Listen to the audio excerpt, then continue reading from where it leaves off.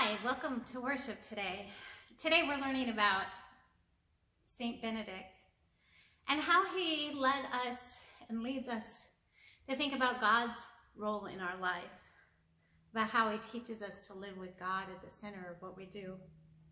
Saint Benedict is the one responsible for the Rule of Saint Benedict, which is a rule book for how to live life in a monastic community. One of the things Benedict is known for is the way the rule starts, which says, listen and incline the ear of your heart.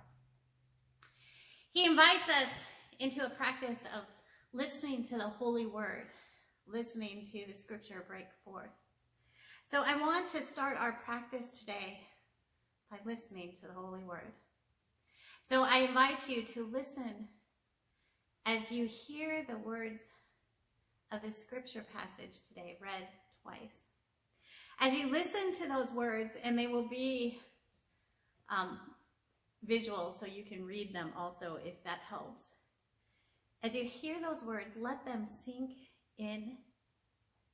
And I want you, as you let those words sink in, watch for the word in the passage that sticks. Meaning, if you're reading them on the screen, it's going to sparkle or shine or stand out.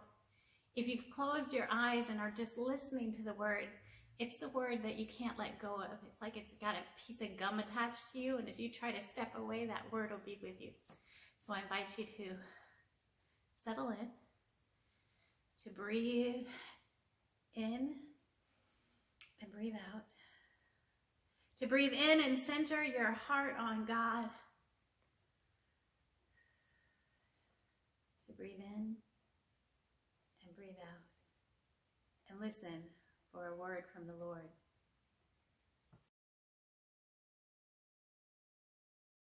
Then suddenly, a woman who had been suffering from hemorrhages for 12 years came up behind him and touched the fringe of his cloak.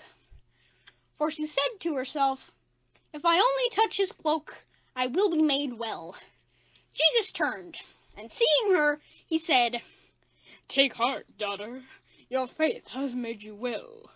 And instantly the woman was made well. Then suddenly a woman who had been suffering from hemorrhages for 12 years came up behind him and touched the fringe of his cloak. For she said to herself, "If I only touch his cloak, I will be made well." Jesus turned, and seeing her, he said, "Take heart, daughter, your faith has made you well." And instantly the woman was made well. So I hope you have a word. If you don't, pick your favorite phrase from the passage. And I want you to spend a moment with me and just breathe that word or that phrase. Let it roll around in your heart and in your mind. And ask God to share with you what that word means.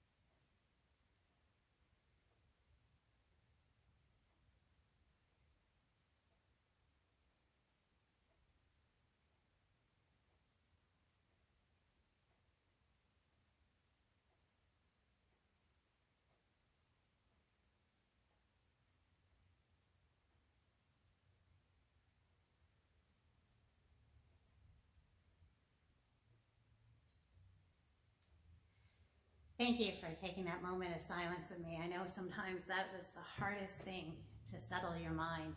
And sometimes you don't get anything because you're too worried about the sound, like I could hear the sound of the clock ticking. So it reminded me to think, to stop, to listen. So I want you to hear that passage of scripture one more time.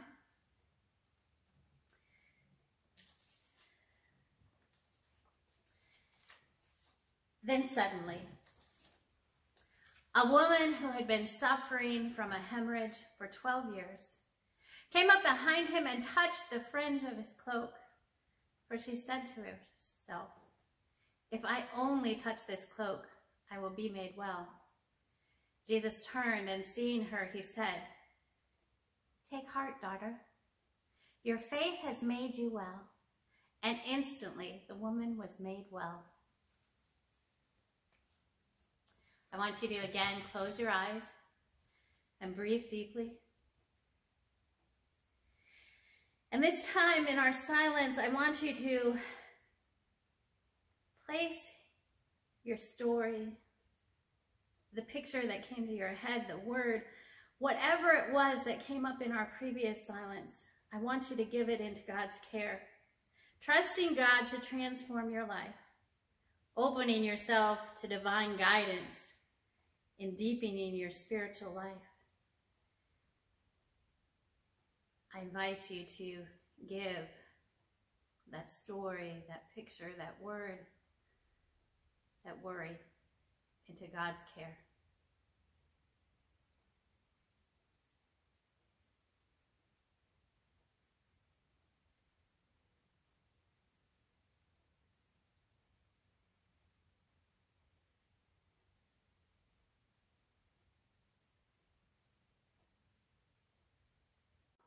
As we pray together the prayer that your Son taught us. Our Father, who art in heaven, hallowed be thy name. Thy kingdom come, thy will be done, on earth as it is in heaven. Give us this day our daily bread, and forgive us our debts as we forgive our debtors. And lead us not into temptation, but deliver us from evil. For thine is the kingdom, and the power, and the glory forever. Amen.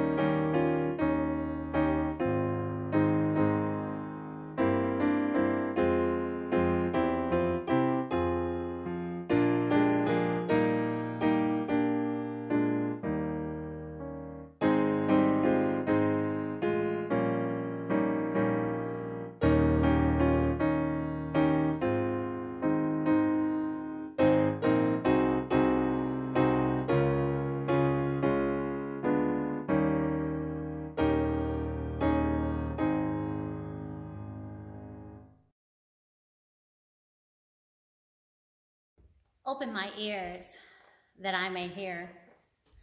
Voices of truth thou sendest clear, and while the wave notes fall on my ear, everything false will disappear. That hymn by Clara Scott goes really well with our theme today, following the life and practice of Saint Benedict. Because Saint Benedict begins his rule for the monasteries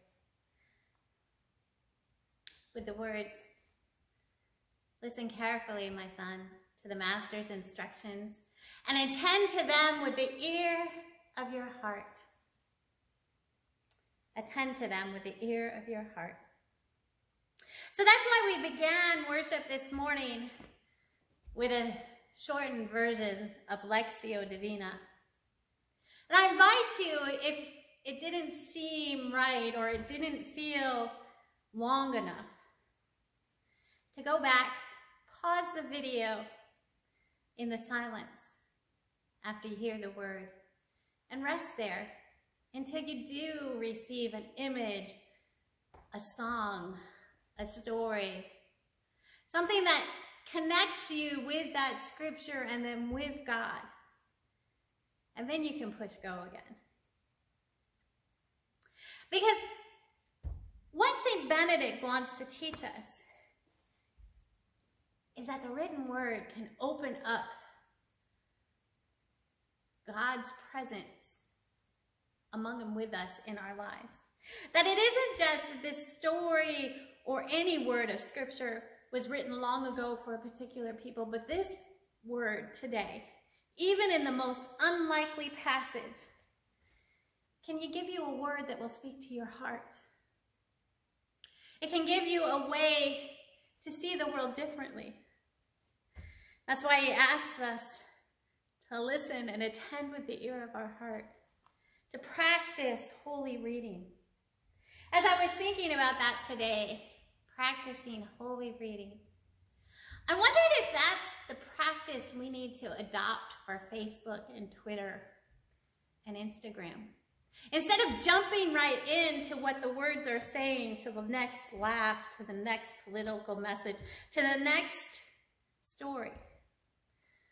What if, before you jumped into that story, you asked for your ears to be open? The ears of your heart to be open, so that you can hear the voices of truth. So that you can hear God speaking through the story. How would that change how you interacted with what you were reading? How would that change the news stories we read in the morning, or the jokes, or the memes? Would it make us think differently about what we want to scroll through in our life? Would it point out to us something that we hadn't seen before?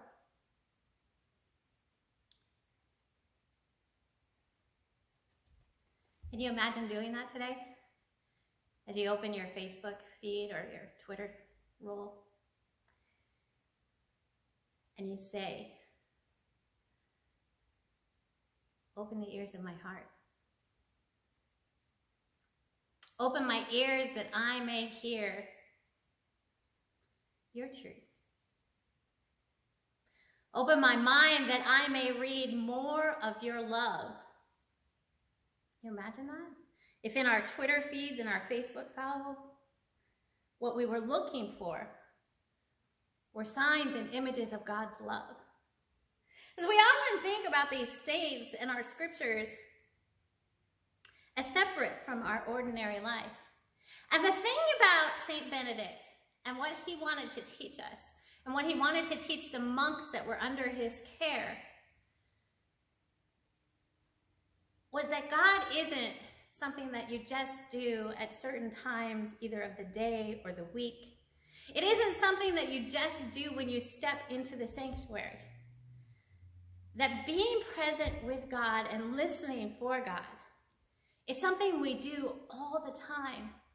We do in every task we take. So that's why Benedict believed that the monks should have a practice of daily prayer. And he set up a practice that they would pray throughout the day, every 3 hours approximately. They would stop what they were doing and pray. They would sing a song. They would read a song.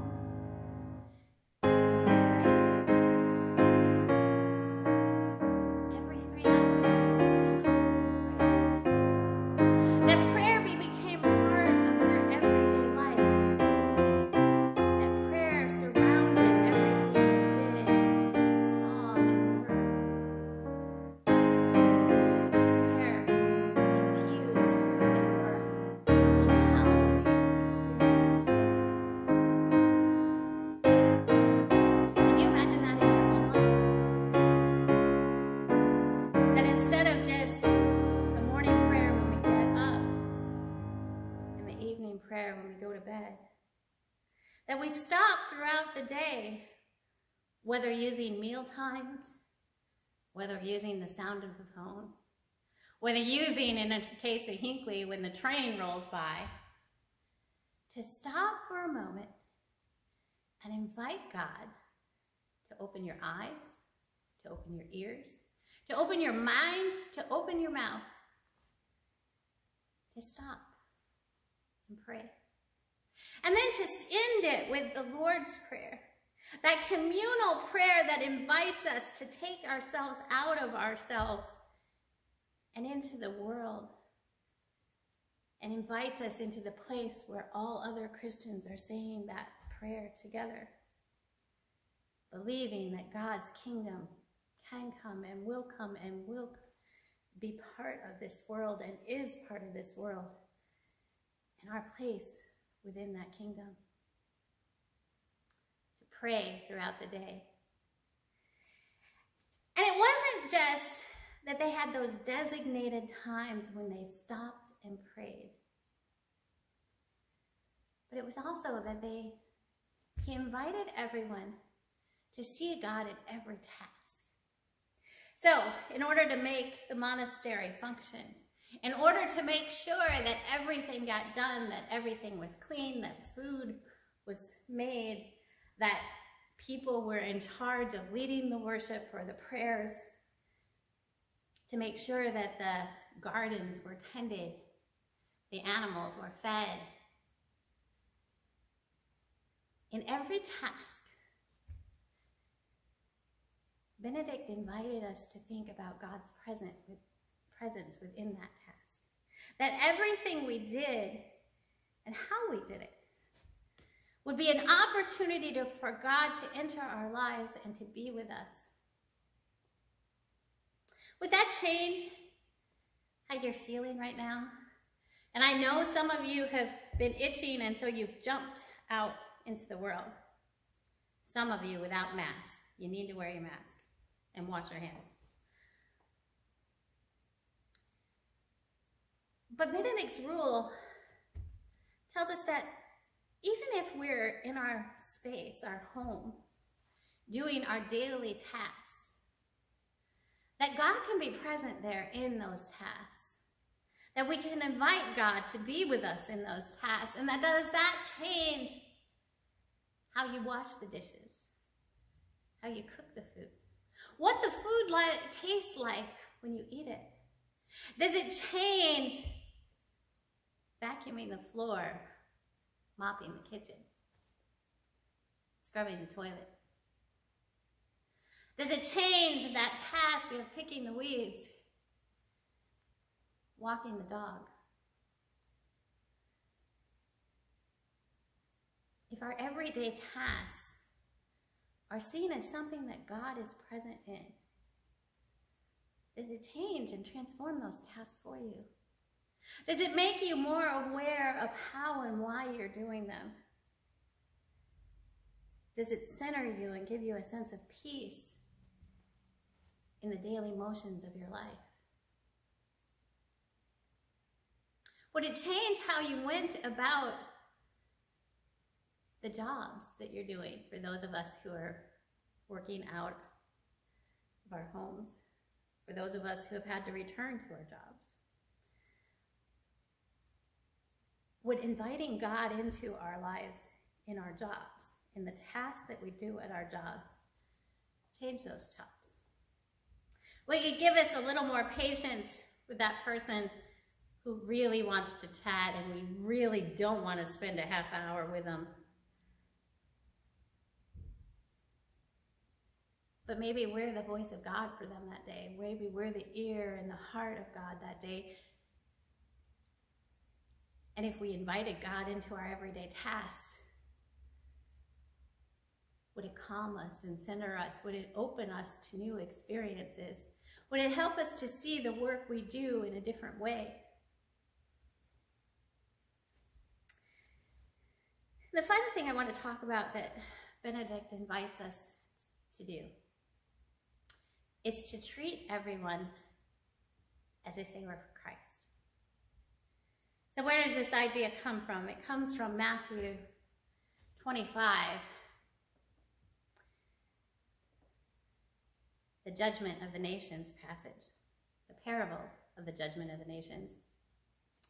So you remember that passage, right? And I'm only going to read part of it because there are two parts. I'm going to read the nice, kind part. Then the king will say to those at his right hand, "Come, you that are blessed by the Father. Inherit the kingdom prepared for you from the foundation of the world. For I was hungry, and you gave me food. I was thirsty, and you gave me something to drink. I was a stranger, and you welcomed me.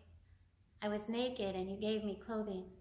I was sick, and you took care of me. I was in prison, and you visited me." Then the righteous will answer, "Lord, when was it we saw you hungry and gave you food? Or thirsty and gave you something to drink? And when was it that we saw you a stranger and welcomed you? Or naked and gave you clothing? And when was it that we saw you sick or in prison and visited you?" And the king will answer them, "Truly I tell you, you did it to one of the least of these who are members of my family. You did it to me." Benedict invited his monks to see everyone they encountered as if that person could be Jesus right there in front of them. To see Jesus in everyone.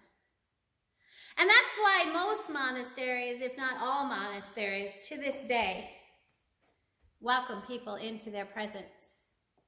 Allow people into their grounds because they know that every person they encounter can provide them a glimpse of the holy, can provide them a glimpse of God, gives them a chance to be in the presence of Jesus. But it's the flip side also. Treat everyone as Christ. Means that you are to be Christ to everyone. You are to act to everyone as if you are embodying Jesus. How would that change the way you view the news right now? Would it change what you see and hear about what's going on in our world? About people who are rising up to challenge a system that has kept them oppressed and is in fact killing them right now with a disease that is attacking them because of the conditions of poverty we have placed them in? Would that change your understanding of what's going on if you were to be Christ to everyone? That when you saw someone who was hungry, thirsty, someone who was naked, someone who was in prison, someone who was a stranger, and you acted as Christ. Meaning you saw that person, that one who was different from you, that one who you don't have a lot of interaction with in your ordinary life, that person that you don't know the name of. What if you saw them and you realized that your job in that moment was to be Christ to them? To be Christ to them. Would that change how you saw the world? Would that change how you acted in the world? Would that change what you did for the person in front of you and how you treated the person in front of you?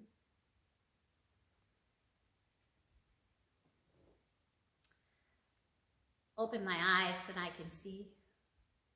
Open my ears that I can hear. Open my mind that I may read. And open my heart. Open my heart that the love I have can spill out to everyone. That the love we have can spill out, because not only do we see Christ in everyone, but we are Christ to everyone. Amen.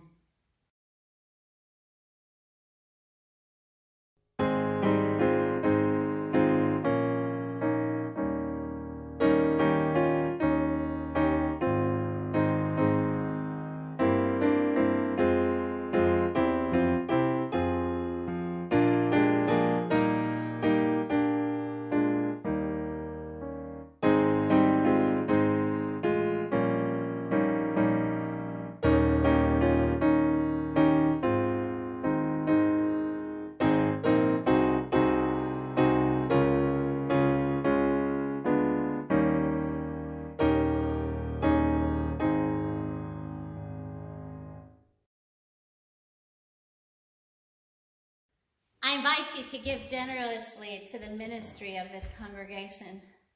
For just today, we will be feeding people. Last month, when a Grow Mobile came, we fed 80 families. This month, I don't know how many will show up tonight. But in each and every one of them, it will be our job, those of us who are there, to see Christ in them and to be Christ for them. So I invite you to give generously to our ministry, that we can continue to see Christ and be Christ. Let us pray. Oh God, open our hearts to the hurting world that you've given us. And may the gifts that we give to this church be used to show your love to the world in return. Amen.